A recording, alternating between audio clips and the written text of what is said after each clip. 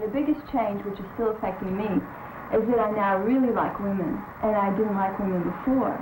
Women were not usually educated, they were not usually very vital, they were usually passive, so I thought men were cooler. I don't want to see women adopting a lot of the, I think, bad characteristics that are usually considered masculine, such as aggressiveness up to the point of fighting.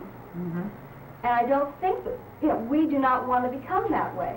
But we are that way. See men become softer. Women and just not fight in a different way. They just do it in a different way. It isn't that they don't fight or they don't have the same aggressiveness or hostility. It's simply that they've been socialized into doing it in a much more manipulative fashion. They smile at each other and quietly think tomorrow, do I get you? If you were the secretary and you had, then you're in the position of accepting, having to accept this continually. The deer, the honey, the bottom pinching, and if you are a secretary, what are you going to do about it? You're going to get canned? I think too many women feel guilty if they're not flattered by that.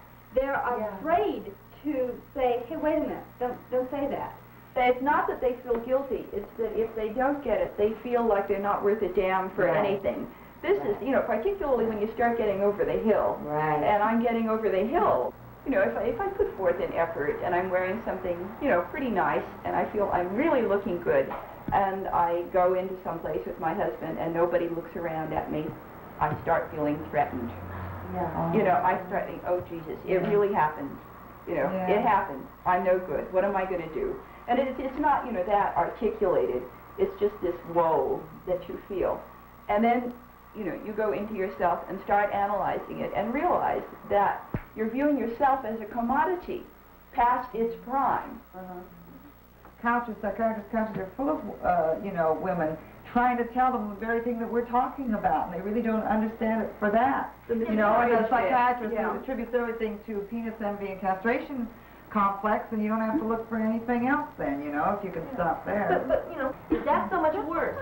Is that so much worse than feeling that every place you turn and every time you open your mouth, people are assuming that you're some sort of weirdo Amazon brabird or castrating female so that you can't even live your own life? The thing I resent the most about the feminine stereotype, or the stereotypical female role is femininity and incompetence. I mean, if you really run down what femininity is, I mean, how well his wife dresses, or the fact that my wife doesn't have to work, serves a psychological purpose for the man's own self-image, as well as providing a whole untapped labor force that is not threatening to come in and take jobs away from men.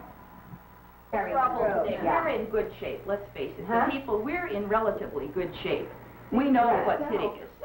We know what that funny scratching feeling is in the middle of our back. We know where the knife comes from.